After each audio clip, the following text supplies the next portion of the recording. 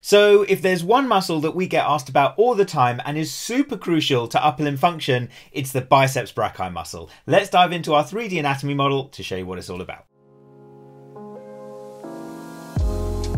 Hey guys, Khalid here. Welcome back to Clinical Physio. So let's dive into our 3D anatomy model to talk all about the biceps brachii muscle, starting with its name. So biceps brachii. Biceps refers to the fact that it has two heads. As we can see here, we have a long head and a short head. More on that in a second.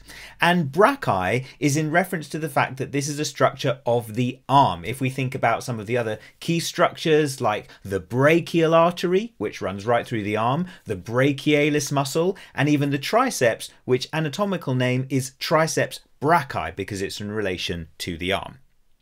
So as we said, we know that this muscle has two heads. It has a long head and a short head. Once again, we're going to touch upon the long head of biceps first, and then we'll move on to the short head.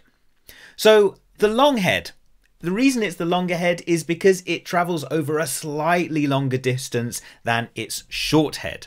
We can see that it runs through the bicipital groove. This is a small indentation in the proximal humerus, and the tendon is kept in place by the transverse humeral ligament, so that therefore this tendon sits in a nice little groove kept snug by the position of this ligament.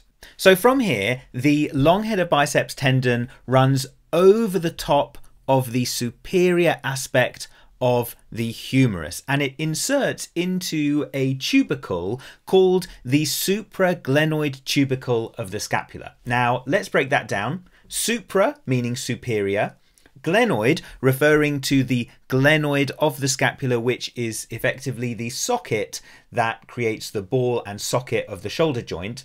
And then tubercle just refers to this little bony bump or prominence that allows the long head of biceps tendon to insert into. However, of course, there's another crucial aspect to this because the long head of biceps tendon also partially attaches to the glenoid labrum. Now, the glenoid labrum is this ring of cartilage that runs around the glenoid itself, and we know that the long head of biceps tendon also has a secondary attachment to the labrum itself.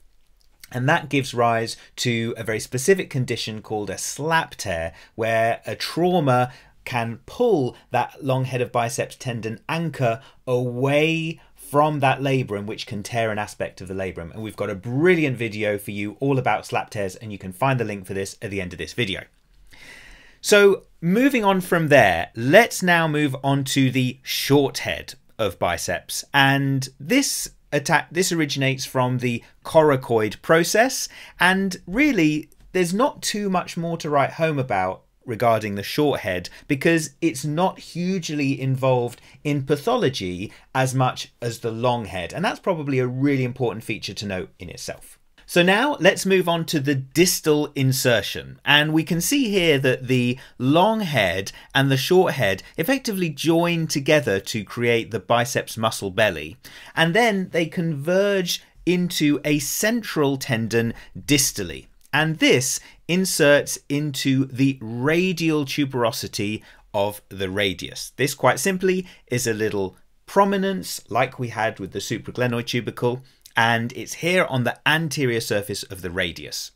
Now, we know that the distal biceps tendon runs over the cubital fossa, and the cubital fossa is this little anterior crease that we can see at the front of our elbow, and the idea being is that this is a really good place to actually palpate this tendon if you need to.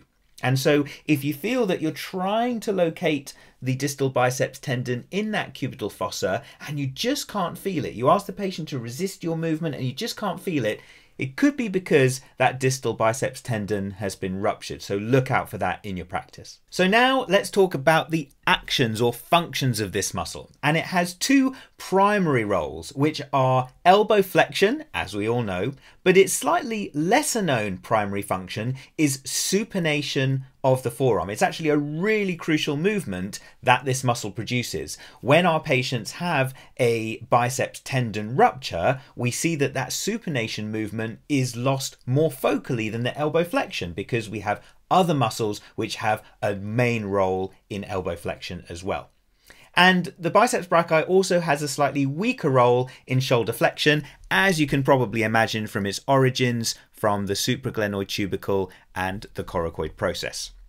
Now, those different movements and the biceps brachii muscle as a whole is innervated by the musculocutaneous nerve.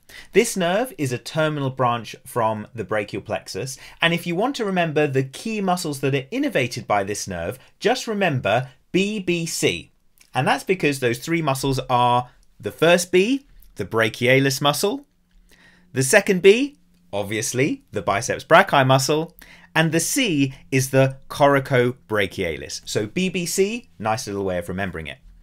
And then finally, let's talk about the blood supply for the biceps brachii, which comes from the brachial artery, which is one of the major arteries running through the upper arm. So that ends this anatomy tutorial. I really hope you've enjoyed it, and we do have some brilliant other videos specifically looking at different pathologies of the biceps brachii muscle, including a long head of biceps tendinopathy, a long head of biceps tendon rupture, and a distal biceps tendon rupture, and you can check out these around the screen. Thank you so much for watching. My name's Khalid. We'd love to see you again really soon here on Clinical Physio.